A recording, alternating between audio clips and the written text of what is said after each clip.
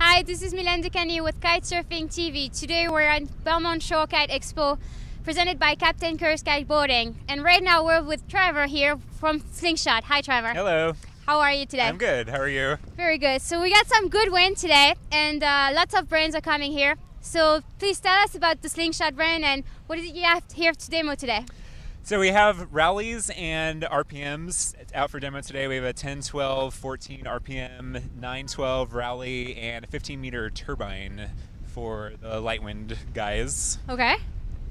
So what else you got for, like, let's say beginners? So for kites for beginners, the rally and the RPM are both good kites for beginners. Okay. The rally is kind of the kite that's geared towards like people that are looking for super good low end, people that want to boost high and have tons of hang time. And they've also got they're a delta kite, so they relaunch super easily. Okay. The RPM is also a great kite for beginners. It's got plenty of D power in the bar itself. It relaunches fine. Okay. It's kind of the kite that's more good at everything, so you can unhook with it.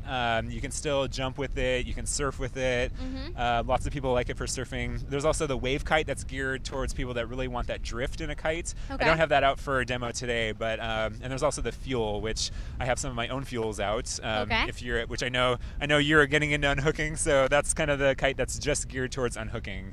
Cool, that's pretty cool. So what do you think is specifically good about the fuel?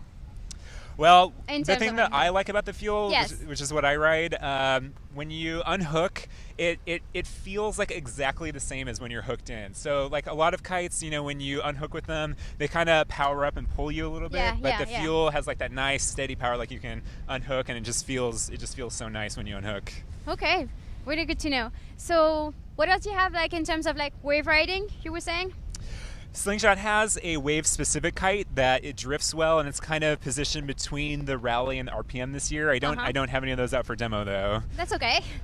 We have a couple surfboards too. So we got the Screamer and the Solaritas that people can try also. I'm not like a big surfer, so I'm not an expert, but a lot of people swear by both of those boards. That's pretty cool. I see you also have some harnesses here. So do you want to talk about it? Yeah. So SLINGSHOT now owns Ride Engine, which is kind of a new take on harnesses where most harnesses are soft and flexible. When they pull, they kind of just flex around your body. Yes. And that's what I've ridden forever, and I always thought that they were super comfortable. Now I'm kind of a believer in this. It's not soft at all. It's super hard. And it's kind of made to just sit in the small of your back and stay there. Okay. It's got kind of this preformed, that's kind of preformed for your spine. Okay. And it just sits there. And to me, like I'm a believer now. I think it's really comfortable. So I have them with the regular spreader bar, okay, but they also come with a slider bar for the guys who are surfing or doing lots of toe side riding. So their chicken loop just kind of slides from one side to the other. So that's kind of a new concept too. That's pretty cool. All right, then I'm looking forward to try those later on. Thank you so much, Trevor. Yeah, my pleasure. This is Milene Decagny with KitesurfingTV. Thank you.